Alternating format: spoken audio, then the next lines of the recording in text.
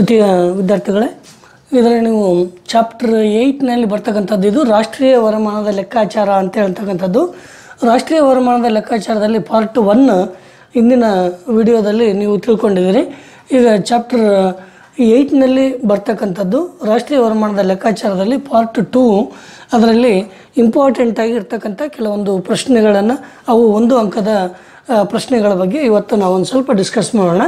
So ಅದರಲ್ಲಿ 1 ಅಂಕದ ಪ್ರಶ್ನೆಗಳಲ್ಲಿ ನಾವು ಮುಖ್ಯವಾಗಿ ಇಷ್ಟು ಅಂಶಗಳನ್ನು ಕೂಡ ನಾವು ಇಲ್ಲಿ ತಿಳ್ಕೊಳ್ಬೇಕಾಗತ್ತೆ ಅಂತ ಹೇಳ್ತಕ್ಕಂಥದ್ದು. ಸೊ ಇದರಲ್ಲಿ ನಂಬರ್ 1 ಒಂದನೇದಾಗಿ ಬರ್ತಕ್ಕಂಥದ್ದು ಯಾವುದು ಅಂತ ಹೇಳಿದ್ರೆ, ಇಲ್ಲಿ ರಾಷ್ಟ್ರೀಯ ವರಮಾನದ ಅಧ್ಯಯನ ಅಂತ ಹೇಳ್ತಕ್ಕಂಥದ್ದು ಇಲ್ಲಿ ಯಾವುದಕ್ಕೆ ಸಂಬಂಧಿಸಿದೆ ಅಂತ ಹೇಳ್ತಕ್ಕಂಥದ್ದು ಭಾಳ ಪ್ರಮುಖವಾಗಿರ್ತಕ್ಕಂಥ ಪ್ರಶ್ನೆ ಇದು. ಯಾಕೆಂತಂದರೆ ರಾಷ್ಟ್ರೀಯ ವರಮಾನದ ಅಧ್ಯಯನ ಮತ್ತು ವೈಯಕ್ತಿಕ ವರಮಾನದ ಅಧ್ಯಯನ ಅಂತ ಹೇಳ್ತಕ್ಕಂಥದ್ದನ್ನು ನಾವು ಎರಡನ್ನು ತೆಗೆದುಕೊಂಡಾಗ ಇಲ್ಲಿ ಏನಾಗುತ್ತೆ, ವೈಯಕ್ತಿಕ ವರಮಾನ ಅಂತ ಹೇಳ್ತಕ್ಕಂಥದ್ದು ಬಂದಾಗ ಅದನ್ನು ನಾವು ಸೂಕ್ಷ್ಮ ಅರ್ಥಶಾಸ್ತ್ರದಲ್ಲಿ ಅಧ್ಯಯನ ಮಾಡ್ತೀವಿ. ಆದರೆ ಇದು ರಾಷ್ಟ್ರೀಯ ವರಮಾನದ ಅಧ್ಯಯನ ಅಂತ ಹೇಳ್ತಕ್ಕಂಥದ್ದನ್ನು ನಾವು ಯಾವುದರಲ್ಲಿ ಅಧ್ಯಯನ ಮಾಡ್ತೀವಿ ಅಂತಂದರೆ ಸಮಗ್ರ ಅರ್ಥಶಾಸ್ತ್ರದಲ್ಲಿ ಅಧ್ಯಯನ ಮಾಡ್ತೀವಿ. ಓಕೆ, ಅದಕ್ಕಾಗಿಯೇ ನಾವು ಇದನ್ನು ಏನಂತ ಕರಿತೀವಿ ಅಂತಂದರೆ, ಈ ಒಂದು ರಾಷ್ಟ್ರೀಯ ವರಮಾನದ ಅಧ್ಯಯನವು ಸಮಗ್ರ ಅರ್ಥಶಾಸ್ತ್ರಕ್ಕೆ ಸಂಬಂಧಿಸಿದೆ. ಯಾಕಂದರೆ ಇದರೊಳಗಡೆ ಅದನ್ನ ಅಭ್ಯಾಸ ಮಾಡೋದ್ರಿಂದ ಅದು ಸಮಗ್ರ ಅರ್ಥಶಾಸ್ತ್ರಕ್ಕೆ ಸಂಬಂಧಿಸಿರುತ್ತೆ ಅಂತ ಹೇಳ್ತಕ್ಕಂಥದ್ದು. Okay, the study of national income is related to the macro economics. Actually, the personal income we are studying in the microeconomics. Okay, so here the study of national income is related to the macroeconomics. Then the second one, if we come to the NNP, how do we get that NNP? ಹಾಗಾದರೆ NNP ಅಂತ ಹೇಳ್ತಕ್ಕಂಥದ್ದನ್ನು ನಾವು ಹೇಗೆ ಪಡ್ಕೊಳ್ತೀವಿ ಅಂತ ಹೇಳ್ತಕ್ಕಂಥದ್ದು, ಅಥವಾ ಅದರ ಸೂತ್ರವನ್ನು ತಿಳಿಸಿ ಅಂತ ಹೇಳ್ತಕ್ಕಂಥದ್ದು ಏನಾದರೂ ಬಂದಾಗ, NNP long form here is net national product. Okay, and then GNP here is gross national product minus savakali here is depreciation. Okay, so NNP is equal to GNP minus depreciation. Okay, NNP is equal to GNP minus depreciation. Okay, ಇಲ್ಲಿ GNP minus ಸವಕಳಿ. ಇಲ್ಲಿ GNPಯನ್ನು ಇಲ್ಲಿ ಸವಕಳಿ ಅಂತೇಳಂತಕ್ಕಂಥದ್ದನ್ನು ಕಳೆದ್ರೆ ಇಲ್ಲಿ ನಮಗೆ ಬರ್ತಕ್ಕಂಥದ್ದು ಯಾವುದು ಅಂತಂದರೆ NNP, ನೆಟ್ ನ್ಯಾಷನಲ್ ಪ್ರಾಡಕ್ಟ್ ಅಂತ ಹೇಳ್ಬಿಟ್ಟು ನಾವು ಅದನ್ನು ಹೇಳ್ತೀವಿ, ನಿವ್ವಳ ರಾಷ್ಟ್ರೀಯ ಉತ್ಪನ್ನ ಅಂತೇಳಿ. ಆಮೇಲೆ GNP ಅಂತ ಹೇಳ್ತಕ್ಕಂಥದ್ದು ಏನಿದೆ, ಒಟ್ಟು ರಾಷ್ಟ್ರೀಯ ಉತ್ಪನ್ನ ಅಂತ ಹೇಳ್ತಕ್ಕಂಥದ್ದು. ಓಕೆ, ಇಲ್ಲಿ ಪ್ರಸಕ್ತ ಚಾಲ್ತಿ ಬೆಲೆಯಲ್ಲಿ ಇರ್ತಕ್ಕಂಥ ಒಂದು GDP ಮೌಲ್ಯವು ಸಾಮಾನ್ಯವಾಗಿ ನಾಮಪತ್ರ GDP ಆಗಿರ್ತದೆ ಅಂತ ಹೇಳ್ತಕ್ಕಂಥದ್ದು. ಓಕೆ, ಇಲ್ಲಿ 2 GDPಗಳು ಬರ್ತವೆ ನಮಗೆ. ಒಂದು ಇಲ್ಲಿ ನಾಮ ಮಾತ್ರ GDP ಅಂತ ಹೇಳ್ತಕ್ಕಂಥದ್ದು ಇಲ್ಲಿ ಇರ್ತಕ್ಕಂಥದ್ದು, ಇದನ್ನು ನಾವು ನಾಮಿನಲ್ GDP ಅಂತ ಕರಿತೀವಿ. GDP ಅಂದರೆ ಗ್ರಾಸ್ ಡೊಮೆಸ್ಟಿಕ್ ಪ್ರಾಡಕ್ಟ್ ಅಂತ ಹೇಳ್ತಕ್ಕಂಥದ್ದು ಇದು. ಓಕೆ, ಇದು ನಾಮ ಮಾತ್ರ GDP ಅಂತ ಹೇಳಿ ಯಾವುದಕ್ಕೆ ಕರಿತೀವಿ ನಾವು ಅಂದರೆ, ಪ್ರಸಕ್ತ ಚಾಲ್ತಿ ಬೆಲೆಯಲ್ಲಿನ GDP ಮೌಲ್ಯವನ್ನು. ಓಕೆ, ಪ್ರಸಕ್ತ ಯಾವುದರಲ್ಲಿನ ಚಾಲ್ತಿ ಬೆಲೆಯಲ್ಲಿನ GDP ಮೌಲ್ಯವನ್ನು ನಾವು ನಾಮಪತ್ರ GDP ಅಂತ ಹೇಳ್ಬಿಟ್ಟು ಕರಿತಾ ಇದ್ದೇವೆ ಅಂತ ಹೇಳ್ತಕ್ಕಂಥದ್ದು. Okay, actually the value of GDP at the prevailing prices is, especially that we are taking the current price here, current prevailing price. Okay, that's why you could understand the value of GDP at the current prevailing prices is nominal GDP. Another one GDP is also will be there, that is real GDP. Okay, ಒಂದು ಅದಕ್ಕಾಗಿಯೇ ನಾವಿಲ್ಲಿ ಏನು ಮಾಡ್ತೀವಿ ಅಂತಂದರೆ, value of GDP in a current prevailing price. Okay, so it is called as nominal GDP ಅಂತ ಹೇಳ್ತಕ್ಕಂಥದ್ದು. Next, ಎಲ್ಲ ಉತ್ಪಾದನಾಂಗಗಳ ಪಾವತಿಯ ಮೊತ್ತವನ್ನು ನಾವು ಮಾಪನ ಮಾಡ್ತಕ್ಕಂಥ ವಿಧಾನ. ಎಲ್ಲ ಉತ್ಪಾದನಾಂಗಗಳನ್ನು ತೆಗೆದುಕೊಳ್ತೀವಿ. ಇಲ್ಲಿ ಉತ್ಪಾದನಾಂಗಗಳು ಯಾವುವು ಅಂತ ಹೇಳ್ತಕ್ಕಂಥದ್ದನ್ನು ನೀವು ಆಲ್ರೆಡಿ ತಿಳ್ಕೊಂಡಿದ್ದೀರಿ, ಆದರೂ ಮತ್ತೊಮ್ಮೆ ಹೇಳ್ತೀನಿ ನಿಮಗೆ. ಎಲ್ಲ ಉತ್ಪಾದನಾಂಗಗಳು ಅಂತ ಹೇಳಿದ್ರೆ ಟೋಟಲ್ 4 ಉತ್ಪಾದನಾಂಗಗಳು: ಭೂಮಿ, ಶ್ರಮ, ಬಂಡವಾಳ ಮತ್ತು ಸಂಘಟನೆ ಅಂತ ಹೇಳ್ತಕ್ಕಂಥವು. ಓಕೆ, ಸೊ ಆ ಭೂಮಿ, ಶ್ರಮ, ಬಂಡವಾಳ ಮತ್ತು ಸಂಘಟನೆ ಅಂತೇಳಂತಕ್ಕಂಥ ಉತ್ಪಾದನಾಂಗಗಳು ಏನಿದ್ದಾವೆ ಇದರ ಪಾವತಿಗಳ ಮೊತ್ತವನ್ನು ಮಾಪನೆ ಮಾಡ್ತಕ್ಕಂಥ ವಿಧಾನವನ್ನು ನಾವಿಲ್ಲಿ ಏನಂತ ಕರಿತೀವಿ ಅಂದರೆ ಆದಾಯದ ವಿಧಾನ ಅಂತೇಳಿ ಕರಿತೀವಿ. ಅದನ್ನೇಂತ ಕರಿತೀವಿ ನಾವು ಆದಾಯದ ವಿಧಾನ ಅಂತ ಕರಿತೀವಿ. So measuring some total of all factor payments will be called. Okay, all factor payments will be called. Okay, not the factors of production here. So it's factor payments. That's very important. So its factor payment will be called income method.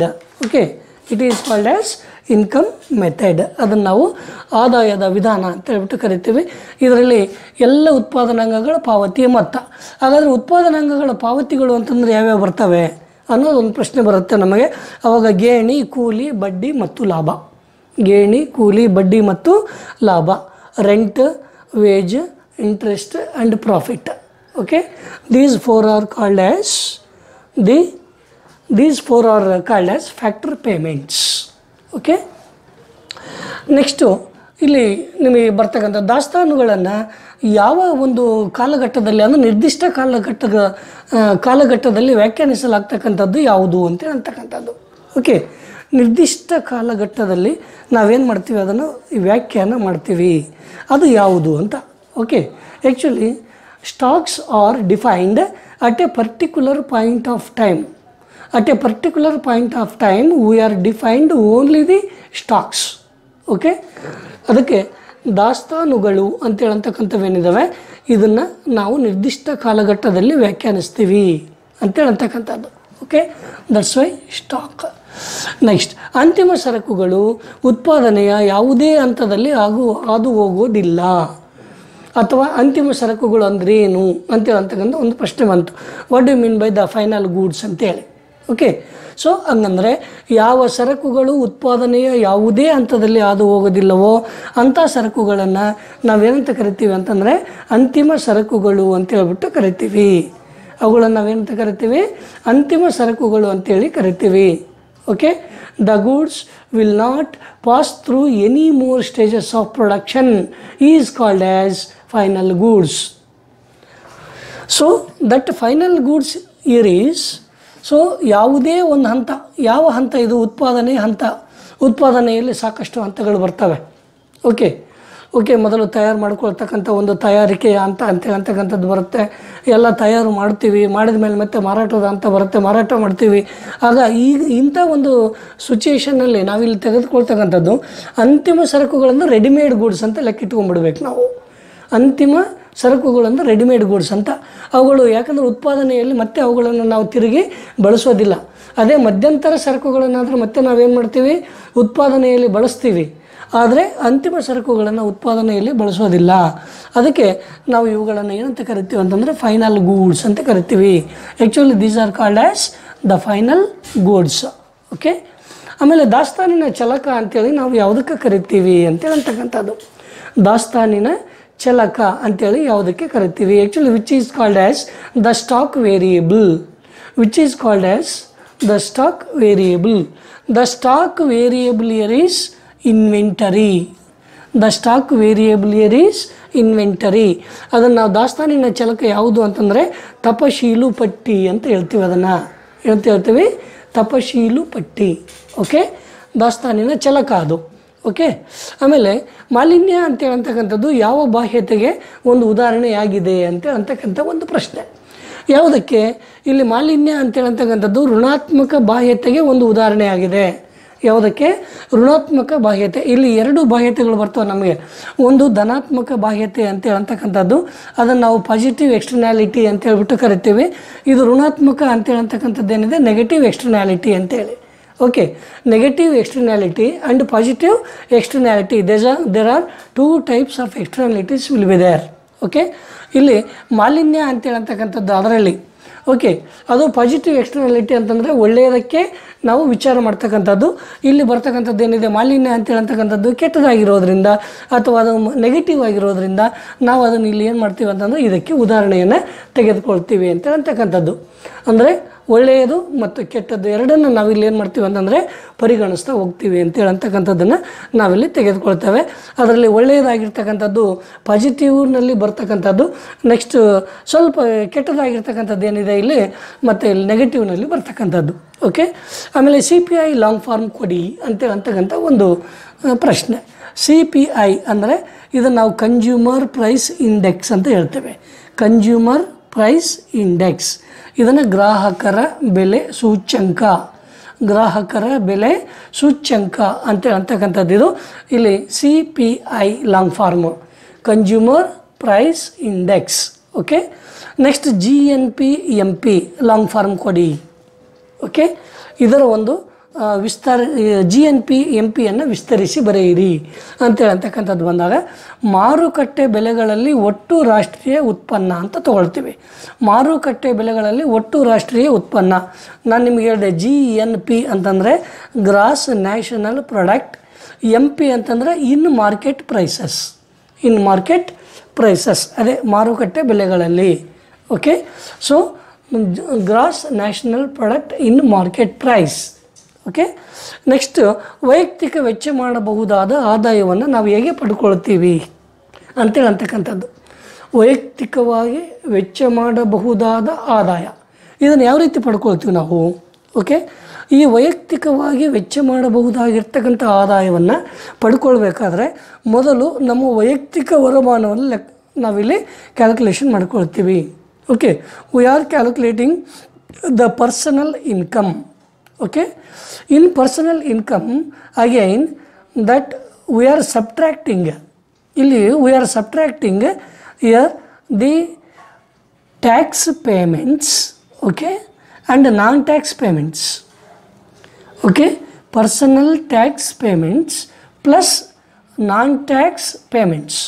Okay, so ಇಲ್ಲಿ ವೈಯಕ್ತಿಕ ತೆರಿಗೆ ಪಾವತಿಗಳು plus ತೆರಿಗೆಯೇತರ ಪಾವತಿಗಳು ಇವು ಎರಡನ್ನು ನಮ್ಮ ವೈಯಕ್ತಿಕ ವರಮಾನದಿಂದ ಕಳೆದ್ರೆ ನಮಗೆ ಬರ್ತಕ್ಕಂಥದ್ದು ಯಾವುದು ಅಂತಂದರೆ ವೈಯಕ್ತಿಕ ವೆಚ್ಚ ಮಾಡಬಹುದಾದ ಆದಾಯ. ಓಕೆ, ವೈಯಕ್ತಿಕ ವೆಚ್ಚ ಮಾಡಬಹುದಾದ ಆದಾಯ ಹೆಂಗೆ ಬರುತ್ತೆ ಅಂತಂದರೆ ವೈಯಕ್ತಿಕ ವರಮಾನ, ಓಕೆ, ಮೈನಸ್ ವೈಯಕ್ತಿಕ ತೆರಿಗೆ ಪಾವತಿಗಳು ಪ್ಲಸ್ ತೆರಿಗೆಯೇತರ ಪಾವತಿಗಳು ಎರಡು ಬರ್ತಾವೆ ಇಲ್ಲಿ. Okay, tax payments and non tax payments ಅಂತೇಳಂತಕ್ಕಂಥದ್ದು. Okay, so this ವೈಯಕ್ತಿಕ ವೆಚ್ಚ ಮಾಡಬಹುದಾದ ಆದಾಯವನ್ನು ನಾವಿಲ್ಲಿ ಏನಂತ ಹೇಳ್ತೀವಿ ಅಂತಂದರೆ ಇಲ್ಲಿ ಪರ್ಸನಲ್ ಡಿಸ್ಪೋಸಬಲ್ ಇನ್ಕಮ್ ಅಂತ ಹೇಳ್ತೀವಿ. PDI ಪರ್ಸನಲ್ ಡಿಸ್ಪೋಸಬಲ್ ಇನ್ಕಮ್, ವೈಯಕ್ತಿಕ ವೆಚ್ಚ ಮಾಡಬಹುದಾದ ಆದಾಯ. ಓಕೆ, ನೆಕ್ಸ್ಟ್ ನಾನು ನಿಮಗೆ ಹೇಳಿದೆ ಇದೀಗ ತಾನೇ ಇಲ್ಲಿ ಹೇಳ್ಬೇಕಾದ್ರೆ ಎಲ್ಲ ಉತ್ಪಾದನಾಂಗಗಳ ಪಾವತಿಯ ಮೊತ್ತ ಅಂತ ಹೇಳಿದೆ. ಹಾಗಾದರೆ ಎಲ್ಲ ಉತ್ಪಾದನಾಂಗಗಳು ಅಂತಂದರೆ ಯಾವ್ಯಾವು? ಎಲ್ಲ ಉತ್ಪಾದನಾಂಗಗಳು ಅಂತ ಹೇಳಿದ್ರೆ ಒಟ್ಟು 4 ಉತ್ಪಾದನಾಂಗಗಳು ಬರ್ತವೆ. ಒಂದು ಭೂಮಿ, ಶ್ರಮ, ಬಂಡವಾಳ, ಸಂಘಟನೆ ಅಂತಕ್ಕಂಥದ್ದು, land, labour, capital and organisation. So ಇದರ ಒಂದು ಪಾವತಿಗಳು ಯಾವ್ಯಾವು ಅಂತಂದರೆ ಏನೇನು ಬರ್ತವೆ, ಯಾವುದರಿಂದ ಏನು ಬರುತ್ತೆ ಅದು ಪಾವತಿ ಅಂತ ಕರಿತೀವಿ ನಾವು. ಉದಾಹರಣೆಗೆ ಭೂಮಿಯಿಂದ ನಮಗೆ ಗೇಣಿ ಬರುತ್ತೆ, it is called as rent. Okay, ಶ್ರಮದಿಂದ ಕೂಲಿ ಬರುತ್ತೆ, okay, it is called as wage. ಬಂಡವಾಳದಿಂದ ನಮಗೆ ಬಡ್ಡಿ ಬರುತ್ತೆ, it is called as interest. And then ಸಂಘಟನೆಯಿಂದ ನಮಗೇನು ಬರುತ್ತೆ, ಲಾಭ ಬರುತ್ತೆ, that is called profit. Okay, in this way from land we are getting rent, from labor we are getting wage, from capital we are getting interest, and then from organization we are getting profit. That's why these are called as factor payments. Factor payments ಇವುಗಳನ್ನು ನಾವು factors of production ಅಂತೇಳಿ ಕರಿತೀವಿ. ಇದು ನಾವು factor payments ಅಂತ ಹೇಳ್ಬಿಟ್ಟು ಕರಿತೀವಿ. ಅದಕ್ಕೆ ಗೇಣಿ, ಕೂಲಿ, ಬಡ್ಡಿ, ಲಾಭ ಇವು 4. ಈ ಕಡೆ ಇವು 4 ಉತ್ಪಾದನಾಂಗಗಳು, ಇವು ಭೂಮಿ, ಶ್ರಮ, ಬಂಡವಾಳ, ಸಂಘಟನೆ. ಇವು ಉತ್ಪಾದನಾಂಗಗಳು, ಇವು ಉತ್ಪಾದನಾಂಗ ಪಾವತಿಗಳು, ಉತ್ಪಾದನಾಂಗ ಪಾವತಿಗಳು ಅಂತೇಳಂತಕ್ಕಂಥದ್ದು. ಅದಕ್ಕೆ ಈ ಎಲ್ಲ ಉತ್ಪಾದನಾಂಗಗಳ ಪಾವತಿಯ ಮೊತ್ತವನ್ನು ನಾವು ಲೆಕ್ಕ ಮಾಡಬೇಕಾದ್ರೆ ಒಂದು ವಿಧಾನವನ್ನು ಉಪಯೋಗ ಮಾಡ್ತೀವಿ. ಆ ವಿಧಾನವೇ ಯಾವುದು ಅಂತಂದರೆ ಇಲ್ಲಿ ಆದಾಯದ ವಿಧಾನ ಅಂತೇಳಂತಕ್ಕಂಥದ್ದು. It is called as income method. Okay, so ಅದೇ ರೀತಿಯಾಗಿ ನಾವು ಕೆಲವೊಂದನ್ನು ತೆಗೆದುಕೊಂಡರೆ PDI ಅಂತೇಳಂತಕ್ಕಂಥದ್ದು ತೆಗೆದುಕೊಳ್ತೀವಿ ನಾವು. ಓಕೆ. ಆಮೇಲೆ ಅದನ್ನೇ ನಾವು ಪರ್ಸನಲ್ ಡಿಸ್ಪೋಸಬಲ್ ಇನ್ಕಮ್ ಅಂತ ಹೇಳ್ಬಿಟ್ಟು ಏನು ಮಾಡ್ತಿದ್ದೀವಿ ನಾವು ಅವುಗಳನ್ನು ಕರೀತಾ ಇದ್ದಾವೆ. ಅದೇ ರೀತಿಯಾಗಿ ನಾನು ಹಿಂದಿನ ಇದರಲ್ಲಿ ನಿಮಗೆ ಹೇಳಿದ ಹಾಗೆ ದಾಸ್ತಾನು ಮತ್ತು ಹರಿವು ಅಂತೇಳಿ ಅನ್ನೋದ್ರ ಬಗ್ಗೆ ಕೂಡ ನನಗೆ ಮಾಹಿತಿ ತಿಳಿಸಿದ್ದೆ ನಾನು ಆಲ್ರೆಡಿ. ಆದರೂ ಕೂಡ ಮತ್ತೊಮ್ಮೆ ನಾನು ನಿಮಗೆ ತಿಳಿಸ್ತೀನಿ. ಒಂದು ನಿರ್ದಿಷ್ಟ ಅವಧಿಯಲ್ಲಿ ಆರ್ಥಿಕ ಚಳಕುಗಳ ಮೌಲ್ಯವನ್ನು ವ್ಯಾಖ್ಯಾನಿಸಿದರೆ ಅದನ್ನು ನಾವು ದಾಸ್ತಾನು ಅಂತೇಳಿ ಕರಿತೀವಿ. ಒಂದು ಕಾಲಾವಧಿಯಲ್ಲಿ ಆರ್ಥಿಕ ಚಳಕಗಳ ಮೌಲ್ಯವನ್ನು ವ್ಯಾಖ್ಯಾನ ಮಾಡಿದರೆ ಅದಕ್ಕೆ ನಾವೇನಂತ ಕರಿತೀವಿ ಅಂತಂದರೆ ಹರಿವು ಅಂತ ಹೇಳ್ಬಿಟ್ಟು ಕರಿತೀವಿ. Okay. There can be addition to R deduction from the existing are called stock. That is called stock. Changes in stocks over the specific period of time is called flaws. That is called as flaws. Okay. Next year consumer goods ಮತ್ತು capital goods ಅಂತೇಳಿ ಅಂತಕ್ಕಂಥ ಒಂದೆರಡು ಬರ್ತಾವೆ ನಿಮಗೆ. ಅನುಭೋಗಿ ಸರಕುಗಳು ಅಂದ್ರೆ ಏನು, ಆಮೇಲೆ ಬಂಡವಾಳ ಸರಕುಗಳು ಅಂತೇಳಿ ಅಂದ್ರೆ ಏನು ಅಂತೇಳಿ. ಅನುಭೋಗಿ ಸರಕುಗಳು ಅಂತಂದರೆ ಅನುಭೋಗಿಗಳು ಅಂತಿಮ ಬಳಕೆಗಾಗಿ ಖರೀದಿಸುವ ಸರಕುಗಳು. ಅನುಭೋಗಿಗಳು ಅಂತಿಮ ಬಳಕೆಗಾಗಿ ಖರೀದಿಸುವ ಸರಕುಗಳನ್ನು ನಾವಿಲ್ಲಿ ಏನಂತ ಕರಿತೀವಿ ಅಂದರೆ ಅನುಭೋಗಿ ಸರಕುಗಳು ಅಂತೇಳಿ ಕರಿತೀವಿ. ಸೊ ಆಮೇಲೆ ಬಂಡವಾಳ ಸರಕುಗಳು ಅಂತಂದರೆ ಇಲ್ಲಿ ಉತ್ಪಾದಕರು ಇತರ ಸರಕುಗಳ ಉತ್ಪಾದನೆಗಾಗಿ ಬಳಸುವ ಸರಕುಗಳನ್ನು ನಾವೇನಂತ ಕರಿತೀವಿ ಅಂದರೆ ಬಂಡವಾಳ ಸರಕುಗಳು ಅಂತೇಳಿ ಕರಿತೀವಿ. ಉತ್ಪಾದಕರು ಇತರ ಸರಕುಗಳ ಉತ್ಪಾದನೆಗಾಗಿ ಬಳಸ್ತಕ್ಕಂಥದ್ದು. ಓಕೆ. ಅದಕ್ಕೆ ನಾವೇನಂತ ಕರಿತೀವಿ ಬಂಡವಾಳ ಸರಕುಗಳು ಅಂತ ಹೇಳ್ಬಿಟ್ಟು ಕರಿತೀವಿ. Goods purchased by the consumers for consumption purpose are called consumer goods. Okay. And then the capital goods means here the goods which are used in the production process and or the durable character are called capital goods. Capital goods ಅಂತ ಹೇಳ್ಬಿಟ್ಟು ಹೇಳ್ತೀವಿ. Okay. ಆಮೇಲೆ ಇದರಲ್ಲಿ ನಿಮಗೆ GDP ಅಂತೇಳಂತಕ್ಕಂಥದ್ದನ್ನು ಇಲ್ಲಿ ಮೌಲ್ಯಮಾಪನ ಇದು national income ಅಂತೇಳಂತಕ್ಕಂಥದ್ದನ್ನು ಅಥವಾ ರಾಷ್ಟ್ರೀಯ ವರಮಾನ ಅಂತೇಳಂತಕ್ಕಂಥದ್ದನ್ನು ಕೂಡ ನಾವೇನು ಮಾಡ್ತೀವಿ ಅಂತಂದರೆ ಅಳತೆ ಮಾಡ್ತೀವಿ ಅಂತೇಳಂತಕ್ಕಂಥದ್ದು. ಅದನ್ನು ಅಳತೆ ಮಾಡೋದಕ್ಕೆ ಬರುತ್ತೆ. ಸೊ ಅದಕ್ಕಾಗಿಯೇ ಅಂಥವಕ್ಕೆ ನಾವು ಒಟ್ಟು 3 ವಿಧಾನಗಳನ್ನು ಉಪಯೋಗ ಮಾಡ್ತೀವಿ ಅಂತೇಳಂತಕ್ಕಂಥದ್ದು. ಓಕೆ. ಅವು 3 ವಿಧಾನಗಳನ್ನು ನಾವು ಒಂದು ಕಡೆಗೆ ಉತ್ಪನ್ನ ವಿಧಾನ ಅಂತ ಕರಿತೀವಿ, ಎರಡನೇದನ್ನು ವೆಚ್ಚದ ವಿಧಾನ ಅಂತೇಳಿ ಕರಿತೀವಿ, ಮೂರನೇದನ್ನು ಆದಾಯದ ವಿಧಾನ ಅಂತ ಕರಿತೀವಿ. Okay. The first one is called as product method, second one is called as expenditure method, third one is called as income method. Okay. So ಇಲ್ಲಿ ನೀವು ಇನ್ಕಮ್ ಮೆಥಡ್ ಅಂತೇಳಂತಕ್ಕಂಥದ್ದನ್ನು ತಿಳ್ಕೊಂಡ್ರಿ ನೀವು. Okay. Totally there are 3 methods will be there. Okay. ಇಲ್ಲಿ ಒಟ್ಟು 3 ಮೆಥಡ್ಸ್ಗಳನ್ನು ಏನು ಮಾಡ್ತೀವಿ ನಾವು ಇಲ್ಲಿ ತೆಗೆದುಕೊಳ್ತಾ ಇದ್ದೀವಿ ಅಂತೇಳಂತಕ್ಕಂಥದ್ದು. ಓಕೆ. ಆ 3 ಮೆಥಡ್ಗಳನ್ನು ನೀವು ಉತ್ಪನ್ನ ವಿಧಾನ 1, ವೆಚ್ಚದ ವಿಧಾನ 2, ಆಮೇಲೆ ವರಮಾನ ವಿಧಾನ 3 ಅಥವಾ ಆದಾಯದ ವಿಧಾನ ಅಂತೇಳಿ ಕೂಡ ಇದನ್ನು ನಾವು ಕರಿತೀವಿ ಅಂತೇಳಂತಕ್ಕಂಥದ್ದು. ಓಕೆ. ಆಮೇಲೆ ಇಲ್ಲಿ ನಿಮಗೆ ಒಂದು ವರ್ಡ್ ಬಂತು ಏನಂತಂದರೆ ಋಣಾತ್ಮಕ ಬಾಹ್ಯತೆ ಅಂತೇಳಿ. ಹಾಗಾದರೆ ಬಾಹ್ಯತೆ ಅಂದರೆ ಏನು ಅನ್ನೋದನ್ನು ಫಸ್ಟ್ ತಿಳ್ಕೊಳ್ಬೇಕು ನೀವು. ಬಾಹ್ಯತೆ ಅಂದರೆ ಏನು? ಒಂದು ಉದ್ಯಮ ಘಟಕ ಅಥವಾ ವ್ಯಕ್ತಿಯ ಆರ್ಥಿಕ ಚಟುವಟಿಕೆಯಿಂದ ಮತ್ತೊಂದು ಉದ್ಯಮ ಘಟಕ ಅಥವಾ ವ್ಯಕ್ತಿಗೆ ಆಗುವ ಪ್ರಯೋಜನ ಅಥವಾ ಹಾನಿ. ಒಂದು ಕಡೆಗೆ ಪ್ರಯೋಜನ ಆಗ್ಬೋದು, ಇನ್ನೊಂದು ಕಡೆಗೆ ಹಾನಿ ಆಗ್ಬೋದು. ಅದನ್ನು ನಾವೇನಂತ ಕರಿತೀವಿ ಅಂತಂದರೆ ಬಾಹ್ಯತೆ ಅಂತ ಹೇಳ್ಬಿಟ್ಟು ಕರಿತೀವಿ. ಓಕೆ. ಒಂದು ಉದ್ಯಮ ಘಟಕ ಇರ್ಬೋದು, ಉದ್ಯಮ ಘಟಕದಿಂದ ಒಂದು ಪ್ರಯೋಜನ ಆಗುತ್ತೆ, ಒಂದು ಹಾನಿ ಆಗುತ್ತೆ. ಓಕೆ. ಒಂದು ಉದಾಹರಣೆ ಹೇಳೋದಾದ್ರೆ ನಿಮಗೆ ಉದ್ಯಮ ಘಟಕ ನಾವು ಯಾವುದೋ ಒಂದು ಫ್ಯಾಕ್ಟ್ರಿ ಎಲ್ಲೋ ಸ್ಟಾರ್ಟ್ ಮಾಡ್ತೀವಿ ಅಂದರೆ ಅದಕ್ಕೆ ಉದ್ಯೋಗ ಸಿಗುತ್ತೆ, ಅದು ಪಾಸಿಟಿವ್. ಉದ್ಯೋಗ ಸಿಗುತ್ತೆ ಅಲ್ಲಿರ್ತಕ್ಕಂಥ ಸುತ್ತಮುತ್ತಲಿನ ಜನರಿಗೆ ಅಥವಾ ಆ ಏರಿಯಾದಲ್ಲಿರ್ತಕ್ಕಂಥವ್ರಿಗೆ, ಆ ಜಿಲ್ಲೆಯಲ್ಲಿರ್ತಕ್ಕಂಥವ್ರಿಗೆ, ತಾಲೂಕಲ್ಲಿರ್ತಕ್ಕಂಥವ್ರಿಗೆ ಉದ್ಯೋಗ ಸಿಗುತ್ತೆ. ಬಟ್ ಅದರಿಂದ ಹಾನಿ ಏನಾಗುತ್ತೆ ಅಂತಂದರೆ ಆ ಫ್ಯಾಕ್ಟ್ರಿಯಿಂದ ಸುತ್ತಮುತ್ತಲಿನ ಹೊಲಗಳು ಬೆಳೆಯೋದಿಲ್ಲ. ಓಕೆ. ಹೊಲಗಳು ಬೆಳೆಯೋದಿಲ್ಲ. ಆಮೇಲೆ ಅದೆಲ್ಲ ಹೊರಗಡೆ ಎಲ್ಲ ಕಾರ್ಬನ್ ಡೈಆಕ್ಸೈಡ್ ಅಂತೇಳಂತಕ್ಕಂಥದ್ದನ್ನು ಬಿಡ್ತಾ ಇರುತ್ತೆ. ಆ ಕಾರಣಕ್ಕಾಗಿ ಅಲ್ಲೆಲ್ಲ ಪೊಲ್ಯೂಷನ್ ಅಂತೇಳಂತಕ್ಕಂಥದ್ದು ಉಂಟಾಗುತ್ತೆ. ಅದಕ್ಕೆ pollution ಅಂತೇಳಂತಕ್ಕಂಥದ್ದು negative. Okay. That is called as A negative ಎಕ್ಸ್ಟರ್ನ್ಯಾಲಿಟಿ pollution. ಅಲ್ಲಿ ಜಾಬ್ ಸಿಗುತ್ತೆ ನೋಡ್ರಿ, ಅದು ಪಾಸಿಟಿವ್. ಅದು ಪಾಸಿಟಿವ್ ಎಕ್ಸ್ಟರ್ನ್ಯಾಲಿಟಿ ಅಂತ ಹೇಳ್ಬಿಟ್ಟು ಅದನ್ನು ಹೇಳ್ತೇವೆ. ಓಕೆ. ಆ್ಯಕ್ಚುಲಿ ಏನು ಹೇಳ್ತೀವಿ ಅಂತಂದರೆ ಅದಕ್ಕಾಗಿಯೇ ಇಲ್ಲಿ ಹೇಳ್ತಕ್ಕಂಥದ್ದು ಏನಂದರೆ ಒಂದು ಪ್ರಯೋಜನ ಮತ್ತೊಂದು ಹಾನಿ. ಪ್ರಯೋಜನ ಇರ್ಬೋದು, ಹಾನಿ ಇರ್ಬೋದು, ಅದನ್ನು ನಾವು ಬಾಹ್ಯತೆ ಅಂತ ಕರಿತೀವಿ. ಪ್ರಯೋಜನ ಇದ್ದರೆ ಅದು ಪಾಸಿಟಿವ್ ಧನಾತ್ಮಕ ಬಾಹ್ಯತೆ. ಆಮೇಲೆ ಅದು ಹಾನಿ ಇದ್ದರೆ ಅದನ್ನು ನಾವೇನಂತ ಕರಿತೀವಿ ಅಂತಂದ್ರೆ ಋಣಾತ್ಮಕ ಬಾಹ್ಯತೆ, ನೆಗೆಟಿವ್ ಎಕ್ಸ್ಟರ್ನ್ಯಾಲಿಟಿ ಅಂತ ಹೇಳ್ಬಿಟ್ಟು ಕರಿತೀವಿ. ಓಕೆನಾ. ಬಹುಶಃ ಇದಿಷ್ಟು ಅರ್ಥ ಆಯಿತು ಅಂತ ಅಂದ್ಕೊಂಡಿದ್ದೀನಿ. ಇನ್ನು ನೆಕ್ಸ್ಟ್ ಉಳಿದಿರ್ತಕ್ಕಂಥದ್ದನ್ನು ನಾನು ಮತ್ತೆ ಮುಂದಿನ ಭಾಗದಲ್ಲಿ ನಿಮಗೆ ಮಾಡ್ತೀನಿ. ಓಕೆನಾ? Okay, thank you.